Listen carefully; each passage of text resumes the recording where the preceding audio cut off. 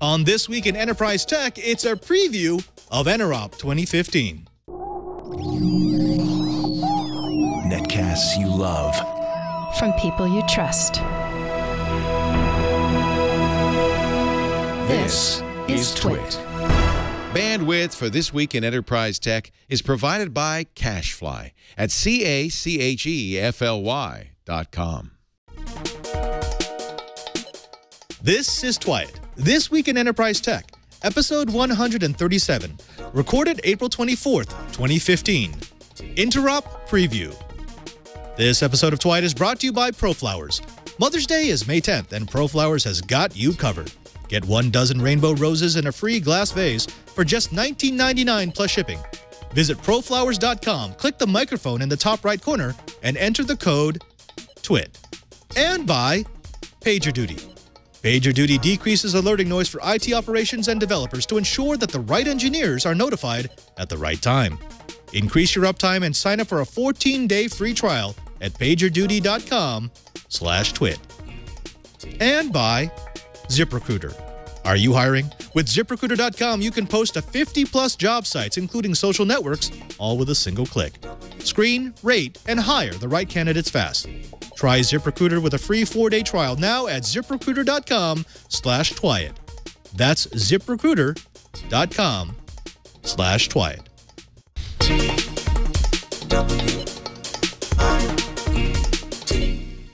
Welcome to Twit, This Week in Enterprise Tech. It's the show dedicated to the enterprise professional, the IT pro, and the geek who just wants to know how the world is connected. I'm your host, Father Robert Ballecer, the digital Jesuit, your guide to all things in the enterprise. But of course, I ain't guiding you alone. I've got my regular cast of characters, starting with Mr. Brian Chee, the director of the Advanced Network Computing Laboratory in Honolulu, Hawaii. Brian, where are you? I am currently on the show floor of the Interop trade show, and you might actually hear some forklifts and snorkel lifts going by every once in a while, so we do apologize. This is a construction zone. Yes, also in a construction zone, which is strange that they would both be in a construction zone at the same time, is Mr. Curtis Franklin from Information Week Radio. Curtis, what construction zone are you in? Well, oddly enough, Padre, I'm in the very same construction zone as Brother Brian here. We are actually sitting about 3.5 feet apart, just gazing fondly at one another while we're doing Twit. That was a little creepy. So we're going to get past the creepy and go straight into the enterprise blips. This first one, well, I can't say that I'm not saying it with a little bit of relish and happiness, but Comcast Time Warner is dead. After 18 months of posturing, tens of millions in legal fees, astroturfing, and questionable lobbying tactics, Comcast is dropping its $45 billion bid for Time Warner Cable. The change of heart comes after the FCC and the U.S. Department of Justice both voiced serious concerns about what the deal would mean for competition in the already stilted broadband market. There is no financial penalty for Comcast, as there have been in other high-profile takeover failures, but the publicity that the aborted merger has brought is most definitely not in the favor of incumbent ISPs, stopping just short of collusion to break the terms of the 1986 Cable Communications Act.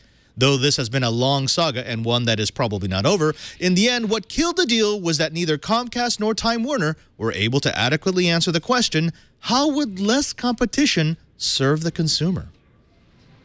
Microsoft's cloud march continues because on April 23rd, that would be yesterday, Microsoft reported $21.7 billion in revenue, 61 cents earnings per share, compared to a $21.1 billion estimate. Now, transformational is a good word for what was going on this quarter, because it saw tremendous success across cloud services and a decline throughout Microsoft's traditional offerings. Microsoft's commercial cloud business saw 106% growth. Boy, it's hard to even say that about a business. And it had a run rate of $6.3 billion. This marks an increase of $5.5 billion from the previous quarter. Office 365, Azure, and Dynamic CRM were the primary drivers behind this commercial cloud success. The weak spots in Microsoft's Q3 report were related to Office and Windows Software, which were both affected by a lagging PC market, among other factors. Revenue for Windows licensing dropped 19% for businesses after spiking the previous year, after the announcement of the end of Windows XP support. Windows licensing revenue for consumers fell by 26% in the third quarter. The takeaway, Satya Nadella's strategy is working, and the future looks cloudy for Microsoft. Well, a big congratulations to the Netherlands high-tech crime unit. Seems our friends in the Netherlands managed to snag a pretty big cache of keys when they seized the Coin Vault server. The resulting key cache was turned over to the Kaspersky folks, who then created the no ransomware decryption tool. While it certainly isn't 100%, it does go a long way to raining on the ransomware parade. Good one, folks, and mega congrats to everyone involved, and my sincerest thank you. Well, it's official. Microsoft's not the only player in cloud. Amazon Web Services is a $4.6 billion business. As they promised, Amazon broke out their web services in a separate category for their latest earnings report. And the numbers are, well, huge. AWS grew 49% in 2014 and pulled in $4.6 billion. It's on track to pull in $6.23 billion by 2015. That's still a small fraction of the company's overall revenue, 7% of the $22.72 billion Amazon made in the first quarter of 2015. But the profit margins make it by far the biggest moneymaker for the online giant. Add in much faster growth, and AWS is now officially a monster. Well, biometrics are heading to the world of behavior. Fingerprints and retinal scans are hard to spoof, but they're static data that can be stolen, or worse yet, force users to go through yet another pesky step in the authentication process. New technologies may monitor things like mouse dynamics, navigation habits, and keystroke dynamics, like the speed you type and the pressure you hit the keys with, gesture dynamics like swipe speed and distance. All these sorts of things you do unconsciously, but in a very unique way. Now, this week at the RSA conference, 2 companies showed operations in this space. New Data Security and Behaviosec are device-agnostic solutions that continually monitor these things. This does appear to be one of those topics that's going to continue to grow because other companies have announced that they're going to be coming in and playing. They're just not quite ready to show it yet. One way or another, this leads to the kind of world where your computer might be able to recognize you and authenticate you as a user when you walk in the room before you ever sit down and type the first word. Tired of worrying about stingrays? Pony Express just released a possible solution for you. At the recent RSA conference, Pony Express demonstrated a new feature of their Pulse security auditing service and the ability to detect if a stingray is in operation in your area. With the cost of software-defined radios dropping in price, building a stingray has dropped into the $1,500 range, putting the general public in danger from more than just the FBI's flying stingrays. Now, here's some big news. Dell is going after Cisco in the data center. Going after the high end of the top-of-rack aggregation and access layer market, Dell expanded their line of data center Ethernet switches with a new 100 gig product that can divide its ports into 25 and 50 gig channels.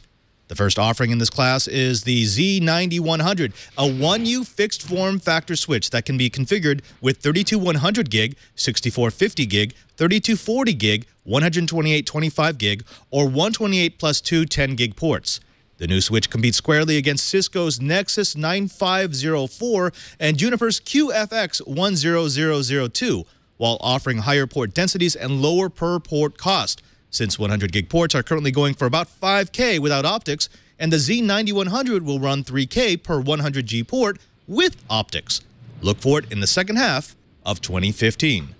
Well, folks, that's it for the blips. We're going to get on to the bites, but first, I want to thank the first sponsor of this episode of This Week in Enterprise Tech. Now, I know, trust me, I know that you are a hardcore, grizzled IT guy. Yeah, you've seen it all. You memorize the MAC addresses of 2,000 plus servers in your data closet. You don't spin up virtual machines until the second that they're needed. You laugh at people who don't know that cloud just means someone else's computer.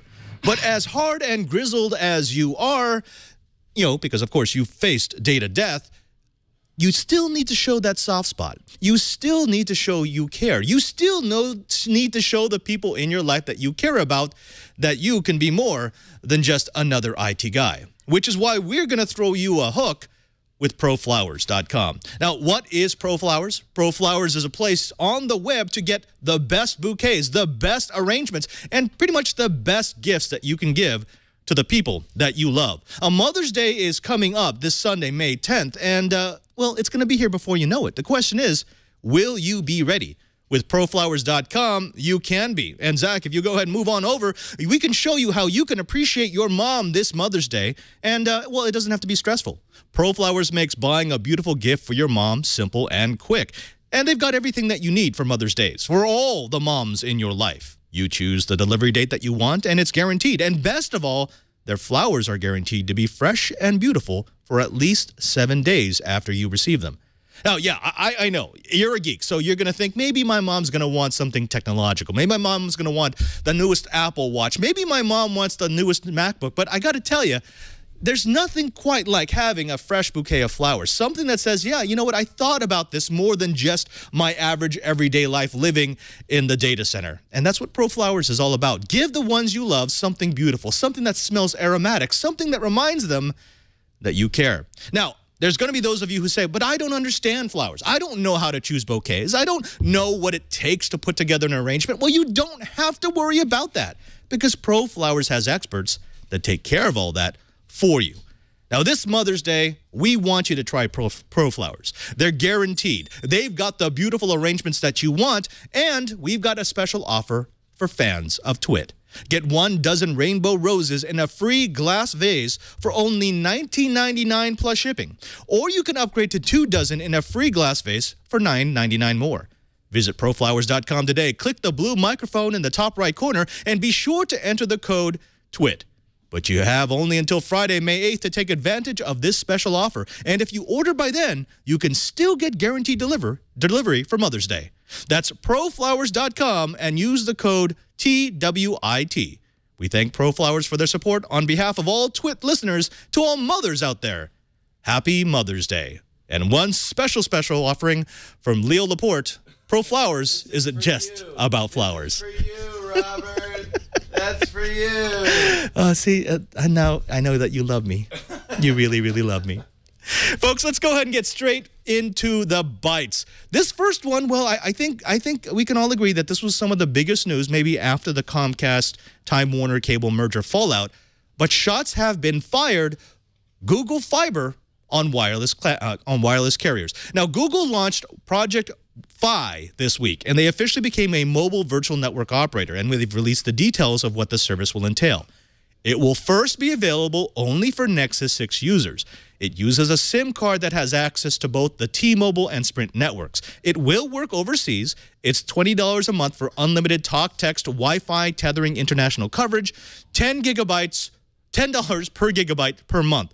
And it's designed to automatically switch between LTE and Wi-Fi. Now, one of the cool features about this is you're only going to pay for the data that you use. It's not like a plan where you have to buy 5 gigs, and if you don't use the full 5 gigs, either you lose it or it will roll over. You're only going to pay for what you actually use. Let me throw this over to you first, Cheebert. This has been something that we've been thinking about for a while. Google has been building out their capabilities with Google Fiber, with more data centers. They've been investing in technologies to deploy wireless technologies. Are you surprised, or is it about dang time? I think it's about dang time, and sign me up. What got me was the international capability. That's the original reason why I went with T-Mobile, because they're owned by Deutsche Telekom. But, you know, having Google is making more and more sense, and wow, about freaking time. Yeah, I'm the same way. But this deal is actually, I don't know if it's exactly what people think it is. It sounds like Google is getting into the wireless carrier business, but that's never been Google's MO. They stick to their guns of being a company that organizes the world's information. Curtis, let me throw this over to you. One of the special bits about this new service is that the SIM chip will allow you to seamlessly switch between T-Mobile, Sprint, and Wi-Fi. In fact, they're depending on you using Wi-Fi an awful lot. that makes it more than just an MVNO, right? I mean, when you start thinking about the features that will be incorporated into this package, the ability to receive calls and hand them off between networks, having one single number that unifies all the devices you may use, this is actually an advanced unified communication system. Oh, it really is, especially given the capabilities that exist on things like the Nexus 6 and the other phones in its category. If they can expand this to other phones, then all of a sudden, Google becomes the gateway for millions of people to reach their wider area communications needs. And I think it's a bit of brilliance. It is the sort of thing that, with any luck at all, it'll do exactly what Google seems to want it to do, and that is push the actual carriers to expand what they're offering and reduce the price they're charging for it. Exactly. And I think that's the angle that Google's actually taking. That's what they did with Google Fiber, and that's what they did with the Nexus line. The whole idea is we don't want to be, insert thing here, a phone manufacturer. We don't want to be your broadband carrier. Now we don't want to be your cell service carrier.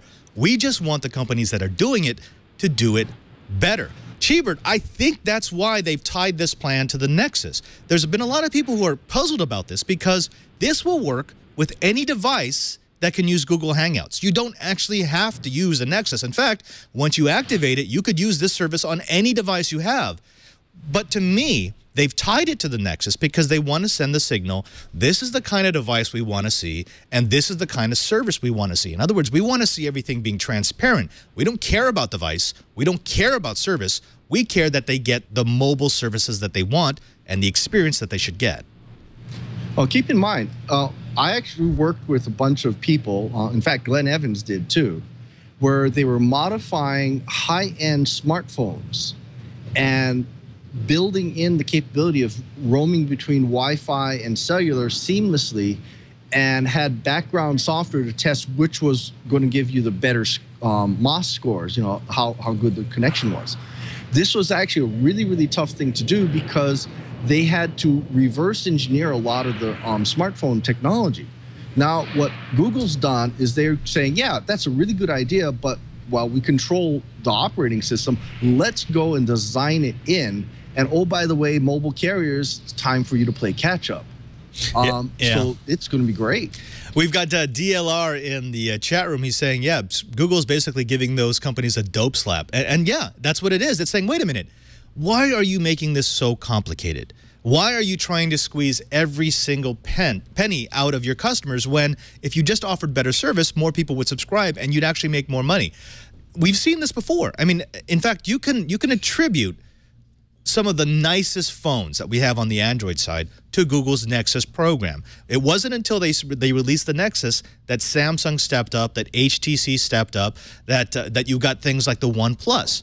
Same thing on the fiber side. With Google Fiber, it was kind of a curiosity. It was only going to be available in one city, but I think it really put the fear of competition into some ISPs that didn't have to worry about competition for such a long time. And now you've got things like cities that are being rapid deployed for high-speed internet because there's just the mention that Google might make its way in there. I'm hoping that the same thing will happen for wireless carriers. Curtis, what would you like to see? If this isn't really Google wanting to be a cell carrier, but Google wanting to inspire other cell carriers, what would you like to see in the next year? Well, I think the big thing that I'd like to see is this concept brought to a wider number of devices, including devices, pardon me, that the enterprise uses, and that leans heavily towards iOS, but also expand the number of carriers that are involved. Now, it's meaningful, I think, that this involves T-Mobile and Sprint, the two smallest carriers. It involves the two carriers that have already shown the capability of having phones that move between the wireless network and Wi-Fi. So this brings a lot of wins to everyone. It gives T-Mobile and Sprint more customers that they can claim they have, even if those customers come through Google.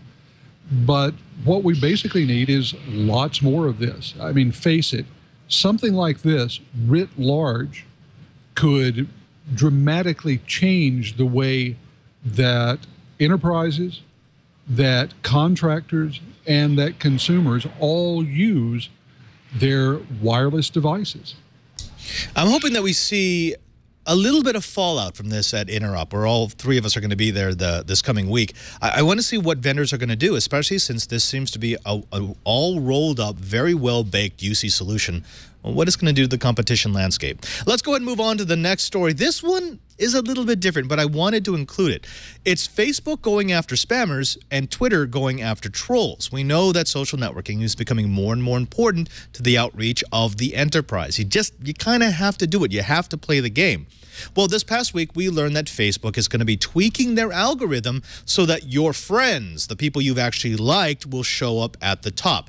Now, this is partially in response to some complaints that people were having that their feeds were they seemed like advertising. And Facebook doesn't want to drive away its users, at least not that much. But Facebook has another reason to do this. They're trying to cut down on spammers and like farms. This has sort of been a very poorly hidden secret on Facebook for the last couple of years, which is you'll have companies that will do absolutely everything they can. It's their version of link baiting to get that like so that they'll show up higher and higher into people's feeds. It's well worth it for them. Well, with this tweak, Facebook is essentially putting the kibosh on that. They're saying, well, you can have as many likes as you want, but we're still going to rank you lowly because the people actually don't care about you. Let me throw this over to you first, Hebert. This seems very counterintuitive because Facebook is essentially going to be ticking off the people who are paying Facebook for advertising. Why do you think they did this? Well, I think it's along the line of they're getting really sick and tired of pissing everybody off. You know, when you have all these people that are like what they're doing on Amazon, false 5-star reviews. What they're trying to do is I think they're trying to do the right thing. Get away from the fake stuff. The term is called a bounce. If someone goes to a web page and immediately leaves, that means they didn't want to be there to begin with. Now, that's a lot of negative advertising because now people are going to say, well, Facebook is just full of trash. Why should I do it anymore? And people are abandoning Facebook in droves. People are looking at abandoning Twitter because they're sick and tired of all this crud that's been clogging up their social media.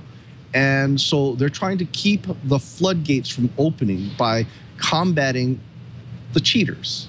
Let's call a spade a spade. They're trying to combat the cheaters that are trying to get false advertising or false ratings. Yeah. And they just don't deserve it.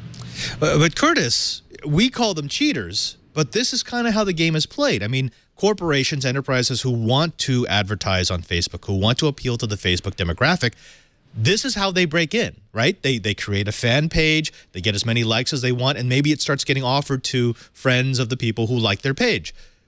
If that goes away, then what incentive do they have to stay on Facebook?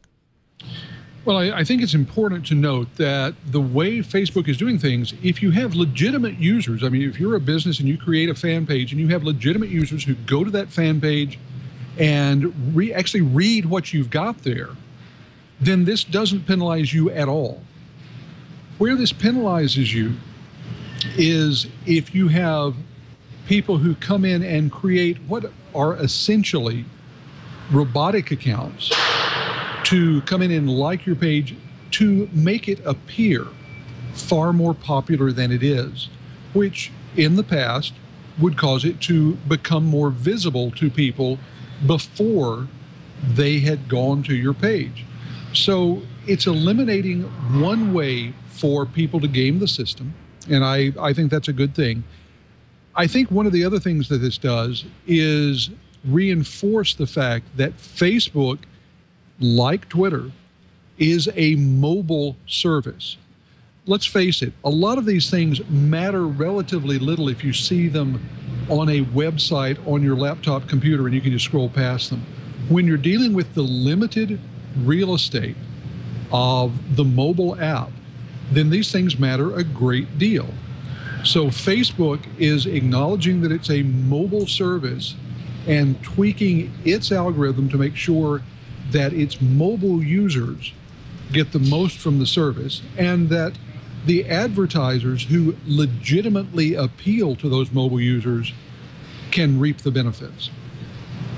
Yeah. Well, let's go ahead and move on to actually a corollary to the story, because Facebook's not the only one dealing with unwanted attention. Twitter has had a problem for quite a while with trolls. We just call them trolls, but they're really more than just people who are annoying. A dedicated troll, we know this, on Twitter can make dozens, hundreds, thousands of accounts to belittle, to harass, and to bully. Well, Twitter's been trying to crack down the last couple of months, and they've done a pretty good job. They've increased the rate of reporting. They've increased the ways that you can actually report a troll. And in the worst case scenarios, they've really done well with shutting down some of these accounts, as we saw with Gamergate, or the trolls who went after Kurt Schilling's daughter. Now, they just this week announced that they're making yet another change, not just to the service, but to the policies, to make it easier to report trolls and to be more responsive to complaints. This was not just for individual users of Twitter, but if you actually look down through the white paper that Twitter released, it was because companies had started to complain that their accounts were being attacked en masse, and there was really no way to combat 1, 2, 3, a dozen people going after with thousands of accounts, making it look like there was a groundswell of hate. Well, Twitter's not going to lose them. Now they're rolling out their biggest challenge, their biggest changes to combat trolls. They have a new bot that will actually search through tweets looking for negative connotations. That alone is not going to ban an account, but they're looking for a continuous tone that might suggest that an account is only being used to promote hate speech. They also can look at tweets sent after the same people again and again and again. So if you have a target that seems to be attracting a lot of the trolls, it increases the sensitivity level of hateful tweets coming at that. Now, Twitter is being very, very clear that they're not trying to censor. They're just trying to make it more difficult for people to get through a message of hate. If you have a complaint, it's not gonna get stopped by the filter. But if you have dozens of accounts that are created all within minutes of each other, well, those accounts just may get auto-banned. Chee, again, I want to throw this over to you first, because there's going to be people who are wondering, why are we talking about this on an enterprise show? But the three of us know, because when you're talking about an enterprise show, you're also talking about the things that drive business in the enterprise, and social media is one of the biggest. This problem with trolls has been on the forefront because it seemed as if it was impossible to stop them. There are a couple of companies like Facebook and Twitter that are actually starting to do it. Do you think it's going to be effective? I certainly hope so. You know, I've actually had a troll go after me and start blasting it, and it's like everything I said, it's, you know, I just ignored them. But it was certainly very annoying. And I've seen trolls go after companies that really didn't deserve it. You know, what I really hate is when people, you know, don't research, or they're doing it for money, and it's like, wow, what's going on? So why are you doing this? And it really makes a company look bad. And in the enterprise world, the enterprise is now living and dying by social media. And so, you know, if you're doing some sort of special event and all of a sudden there's a ton of negative tweets, it might affect continuing sales, or it might affect people not going to a conference. It might affect people maybe I won't try that because I'm hearing so many bad things. Unfortunately, social media really can make or break a corporation, and it is a very enterprise issue, and we need to be careful about that. Yeah, Curtis, I want to take your expertise here again. I've seen more and more IT people who are used to dealing with hardware, software, service problems being tasked to deal with what we would have traditionally considered a PR problem. When they see attacks on social media, I get emails from IT people saying, well, is there any software to deal with this? Is there a service that can help me? Is there something that I can integrate into my network to help fight these things off? Are you seeing more and more of that in the guests that you have on your shows? You know, we are, because as you say, it's not just a question of perception. It's the ability of people who, for whatever reason, don't like you, your company, or what you're doing, to create this virtual army of accounts that make it seem like no one likes your company, that make it seem as though there is this huge groundswell against you. and they can literally drown out the normal, and whether it's positive or not, more reasoned social media traffic that you depend on. It's going to be fascinating to me to see who complains the loudest about this policy, because it's very difficult for someone to say, well, I enjoy going out and driving people to near suicide because I'm trolling them so badly. That's tough. I suspect, though, what we're going to see is some social activist groups say that this prevents them from mounting campaigns against the corporations that are their targets. I think that this is a very interesting first step on Twitter's behalf, and I agree with it. But I think that it's not nearly the end of this story. There's much more fallout to come. Well, gentlemen, when we come back, I want to dive into the RSA conference. It's actually happening just a couple blocks away from you. But before we do that, let's go ahead and take a moment to thank the second sponsor of This Week in Enterprise Tech, and it's got to be PagerDuty. Now, the tech that we use in enterprise gets more advanced each and every single year. Servers will fail over automatically, switches will route around outages, and storage has redundancies for redundancies of redundancies. But no matter how sophisticated our tools may become, things still break when we least expect them to. And when it impacts our customers, we want to be able to be woken from our deep sleep so that we can deal with the issues before they become a problem. PagerDuty is an operations performance platform that delivers visibility and actionable intelligence to help increase the uptime of your apps, your servers, your websites, and your databases. PagerDuty connects all of your systems into a single view, allowing you to see critical events across all your monitoring tools. It's an essential service if your business needs your software and services to always be up. It has over 100 ready-to-use integrations, including Nagios, New Relic, Keynote, AppDynamics, or you could roll your own with PagerDuty's APIs. You can customize PagerDuty to fit how you and your team work rather than trying to fit your schedule around the way a tool works. Now, here's how it actually goes. When there's an incident, PagerDuty will first look through all your monitoring tools, filter and deduplicate the alerts, and then only then will it alert the proper staff. This reduces noise and false alerts and makes sure that only actionable alerts are delivered. After reducing that noise, PagerDuty checks the on-call schedules and personalized alerting preferences to automatically alert the right team member and the right team.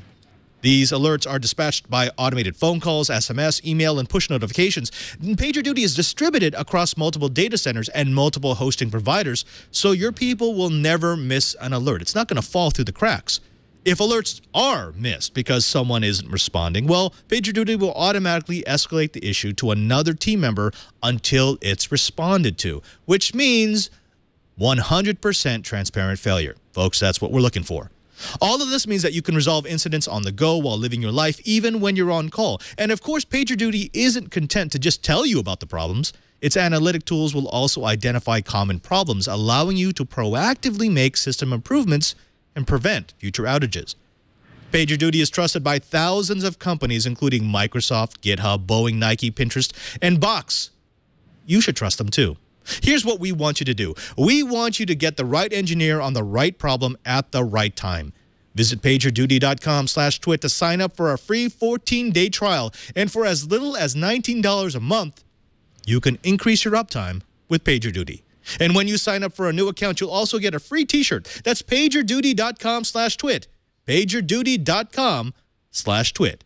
And we thank PagerDuty for their support of This Week in Enterprise Tech.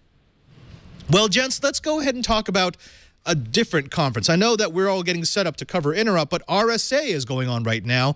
And there were a few interesting tidbits that I think are worth mentioning. The first one was Patrick Wardle, who is the director of research at security firm Synack, gave a presentation in which he claimed that it was trivial to bypass XProtect and Gatekeeper, the security dynamic duo of OS X. Now, his exploit uses kernel-level vulnerabilities to bypass the sandbox that usually protects OS X. Now, he admits that the sandbox is strong, but he also says that the protections to keep something in the sandbox are actually pretty weak. One of the methods that you used to be able to use was to use an unsigned app. So you could unsign a signed app, and the loader wouldn't stop it from loading. That was supposed to be stopped with OS X Mavericks, but Wardle discovered that the check for the signature runs in user mode, which makes it pretty much useless because an attacker would also be in user mode, and the user could just modify a kernel extension or load an unsigned one. Chee, let me throw this over to you. We're starting to see more and more of this. There's been a focus recently on demonstrating that the unexploitable is actually quite exploitable. Is that what we're seeing? Because a lot of RSA news was centered around OS X and iOS. Give up.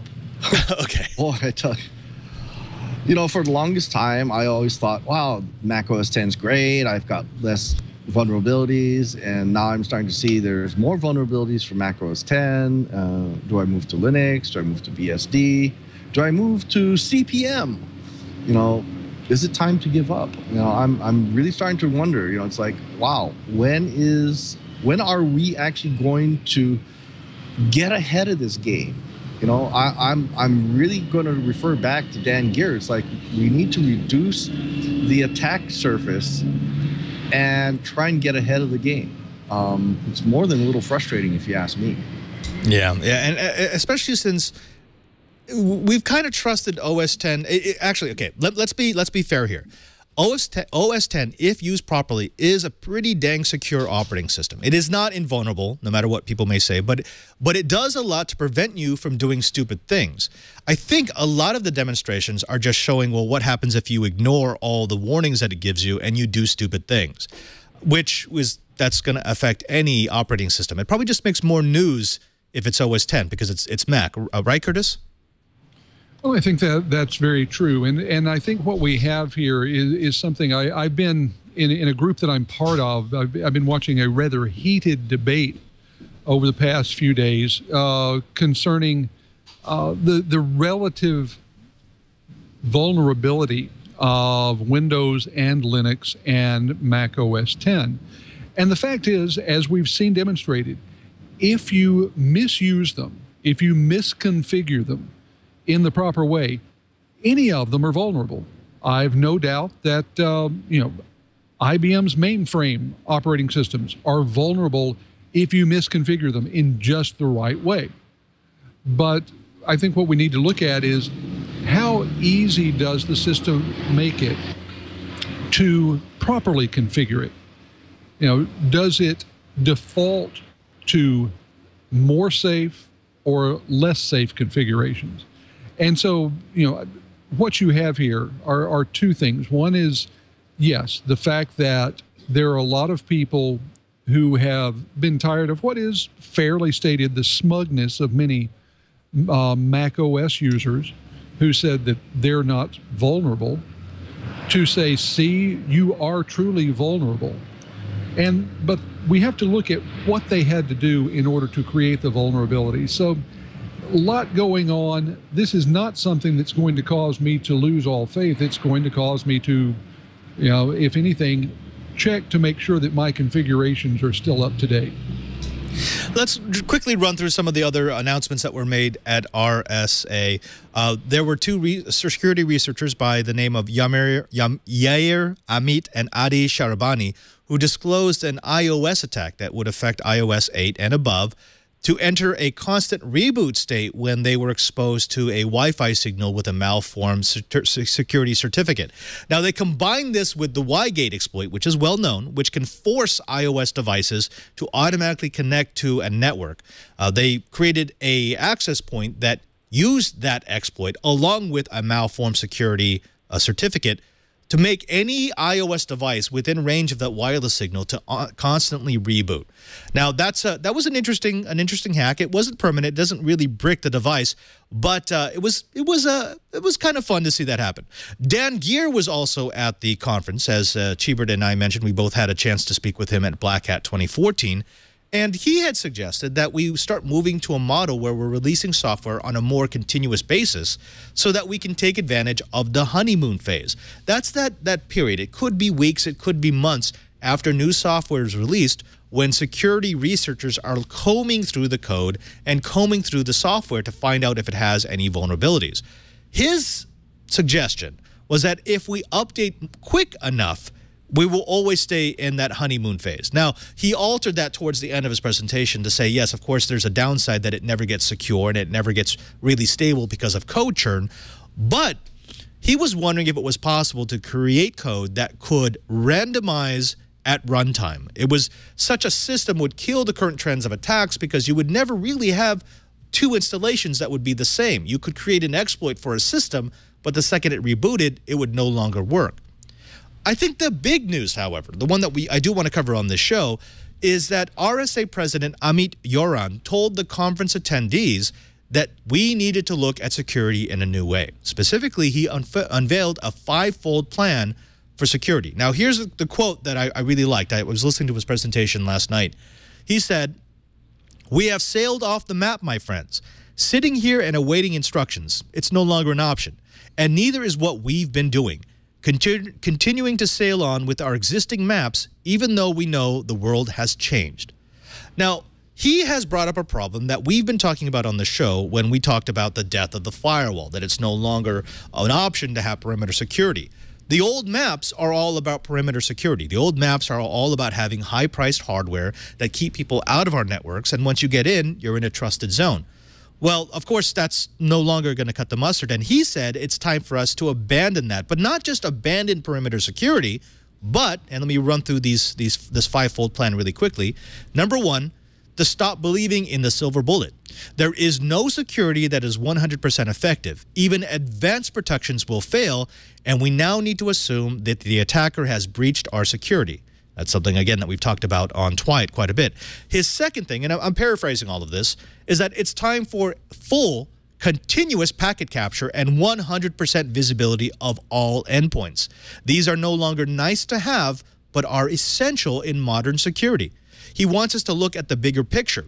Current strategies are focused on squashing intrusions as rapidly as they happen, but more and more, and he pointed out to Sony for this, we're seeing that attackers use obvious attacks to hide the less obvious. And if we attempt to stop every attack, then we're just teaching them how to breach our systems.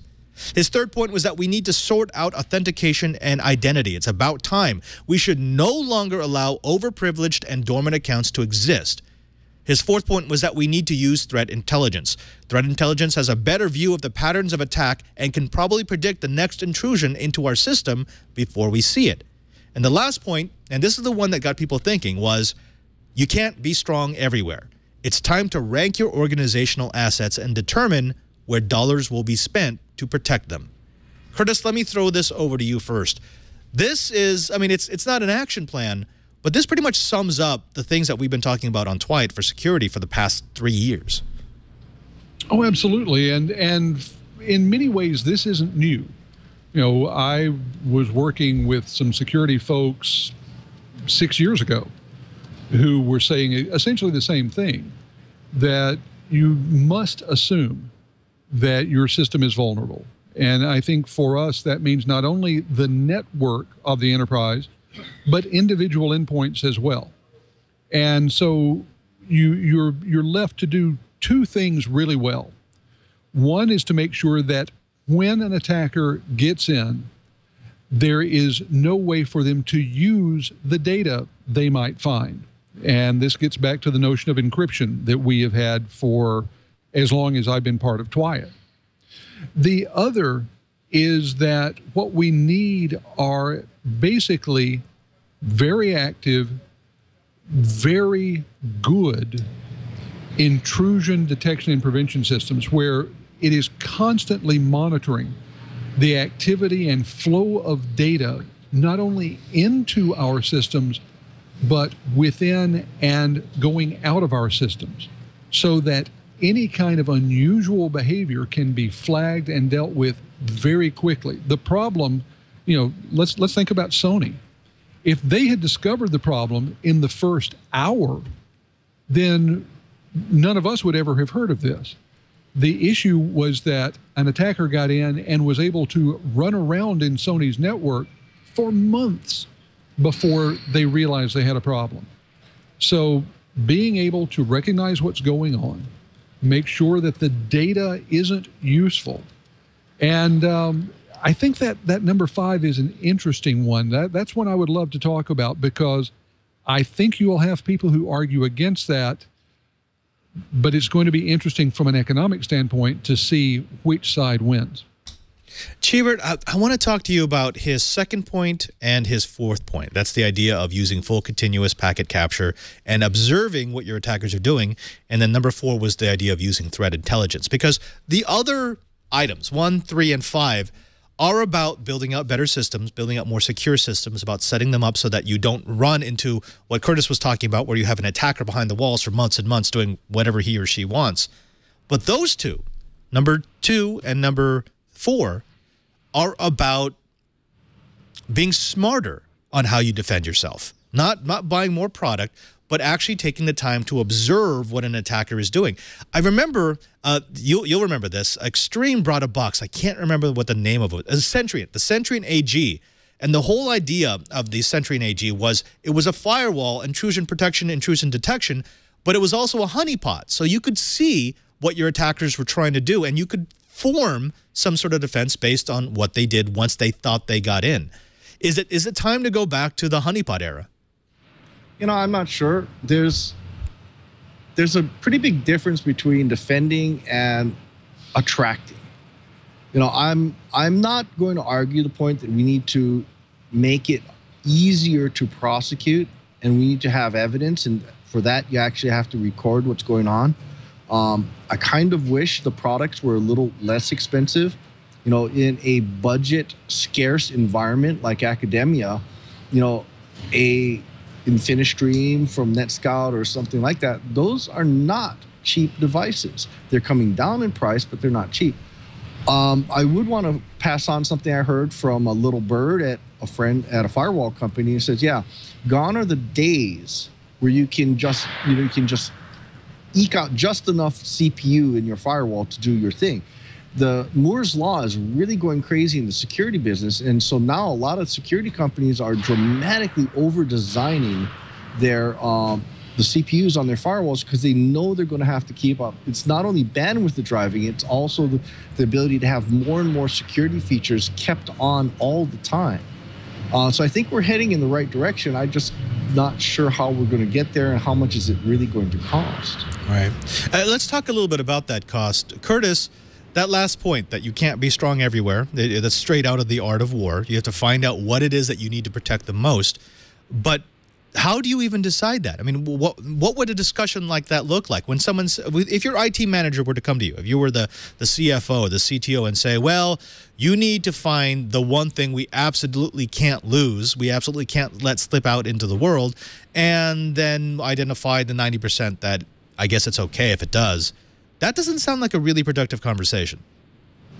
Well, I'm not sure that that is a particularly productive conversation, but there are similar conversations that can be productive. I mean, let's face it.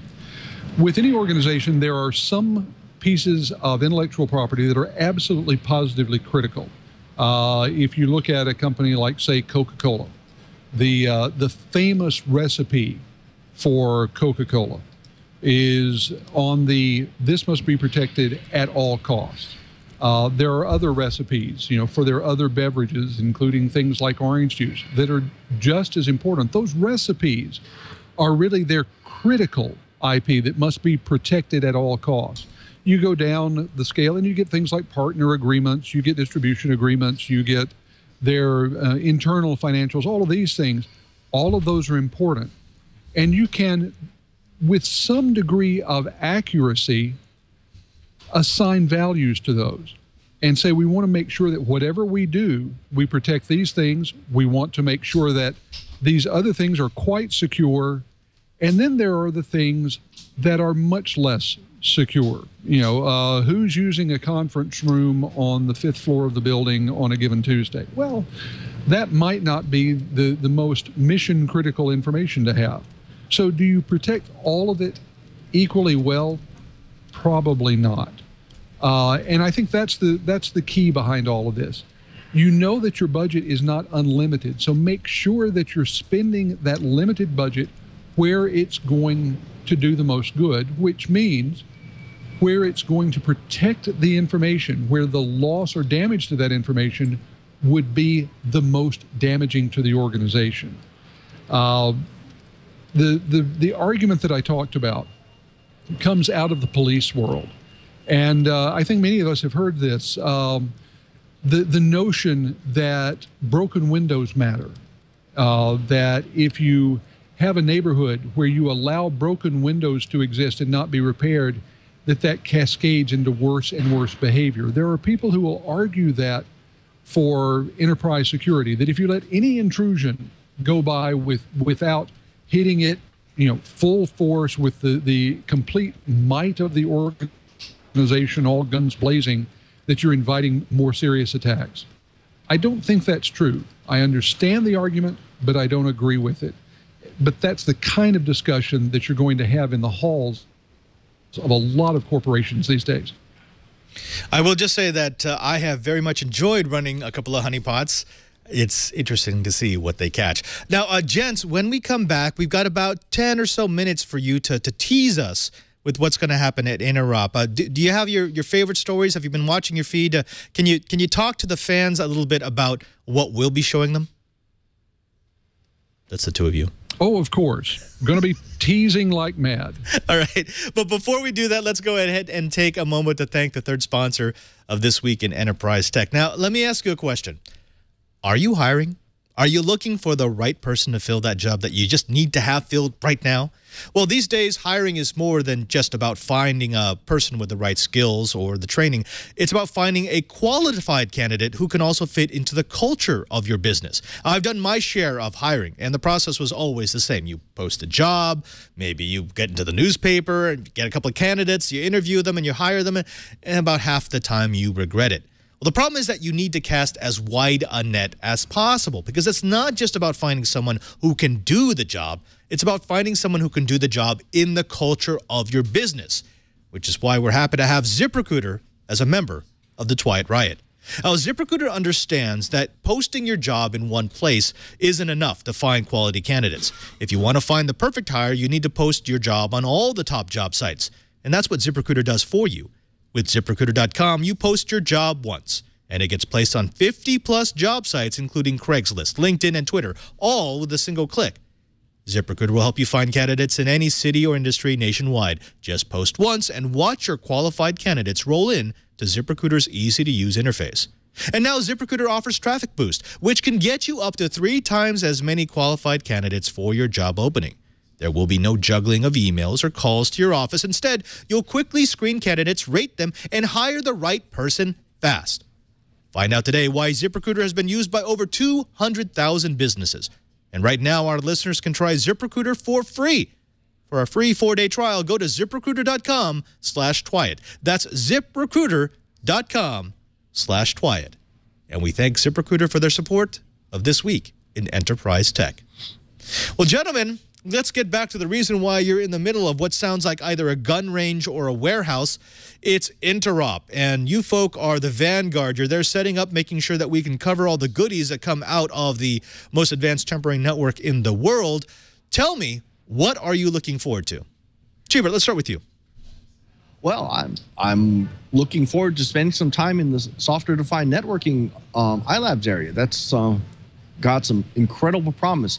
They're going to be separate pods with different solutions, and they're actually going to be working towards figuring out how to make them interoperate, which I think a lot of our viewers will agree that is the holy grail for software-defined networks. Chee, describe iLabs, because there are people who have never been to Interop and they have no idea what an iLabs is, but it's actually it's a pretty revolutionary idea. Well, the concept of iLabs is that we do have a production network. That's what we're building right now. But in addition, we highlight a technology that's emerging, the bleeding edge, the technology that's not quite baked yet. And so we get to highlight that, we get to set it up, we have vendors involved showing off their gear, but they're working on trying to figure out how to make it talk to other people. You know, the interoperability isn't dead. You know, a lot of people say, well, Interop's just a production job. No, Interop has the iLabs where we get to work on new technology, stuff that hasn't emerged yet, hasn't fully baked, and it kind of throws the vendors together to rub shoulder to shoulder and actually work towards a common goal, because in the end, it needs to interoperate somehow, because the day of a single vendor solution, I don't know. I don't know too many people that have single vendor, and the iLabs is the catalyst for that. Yeah. You know, the thing that I've always liked about iLabs is, let's see, they did wireless before wireless became a thing. They did VoIP before VoIP became a thing. And actually, they did SDN before any of the standards had even come out, or before people even knew why they would want SDN. I remember that summer because they had to appeal to a bunch of different manufacturers, from Cisco and Juniper and Extreme and Netgear, trying to get boxes, switches that could become SDN switches. They had to load a specialized firmware. And one of the things I really loved was the fact that you could walk up to the iLabs area of the show floor, and you could speak to engineers who actually put the stuff together, and they weren't invested in any of the hardware. They didn't represent the companies that were there. They represented the technology. Yeah, I think that's one of the things that draws me back to Interop year after year. So what about it, Curtis? What is the thing that's pulling at your Interop heartstrings?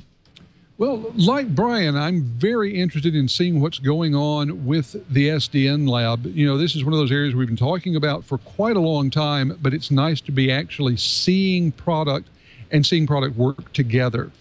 Another thing that I'm really looking forward to, it seems like we're getting a lot of interest in two things. One is monitoring from the user point of view, being able to tell the network engineer what's going on out at the endpoint before the end users call in to complain.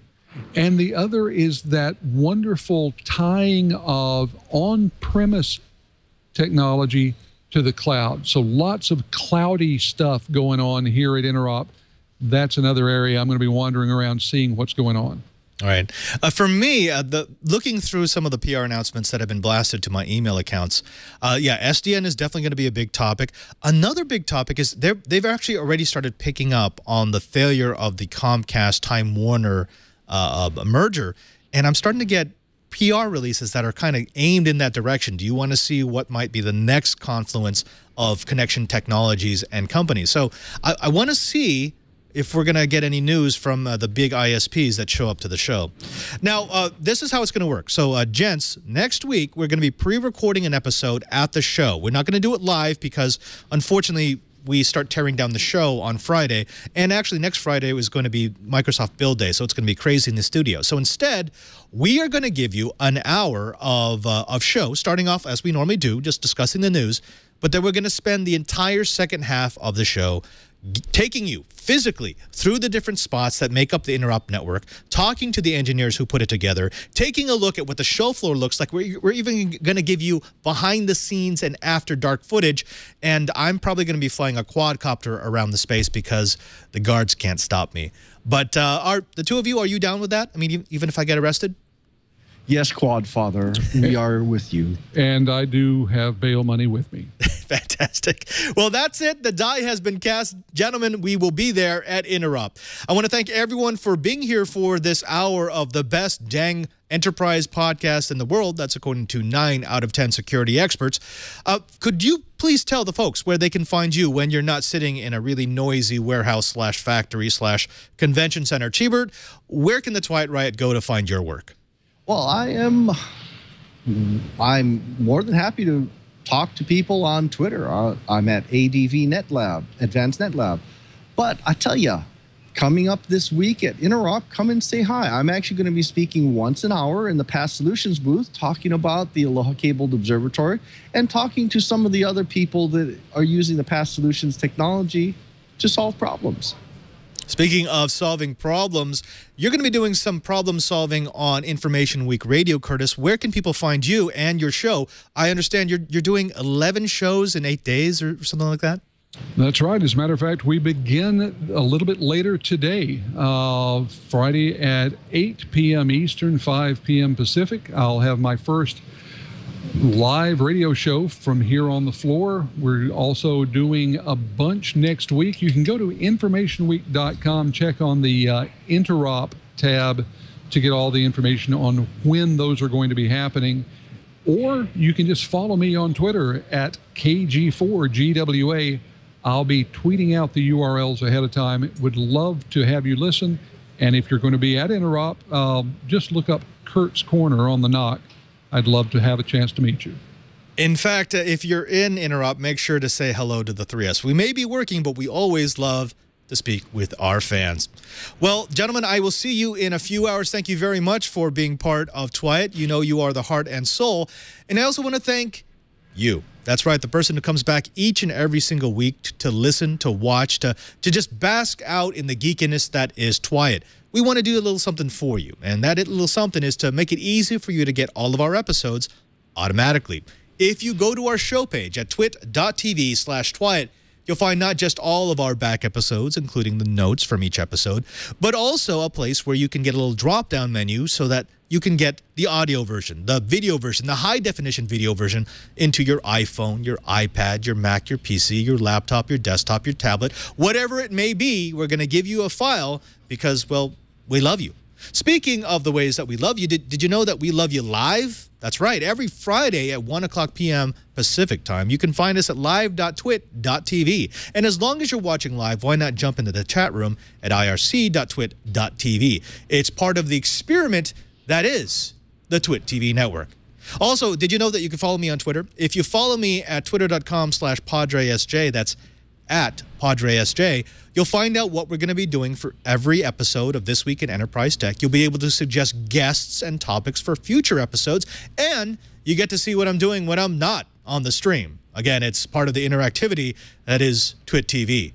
Finally, I want to thank everyone who makes this show possible. Of course, to Leo, to Lisa for letting me do Twiet, to Karsten, my super producer, and to my, I can't call him a super TD. We're going to have to, hey, you know what, chat room? We're going to have to come up with a name for Zach because he can't give himself his own nickname. That's right, Eskimo Zach. If he can find his camera, could you please tell the Twiet right where they can find you? Yeah, you can find me on Twitter at Eskimo Zach. That's ESKIMOZACH. Thank you, Padre.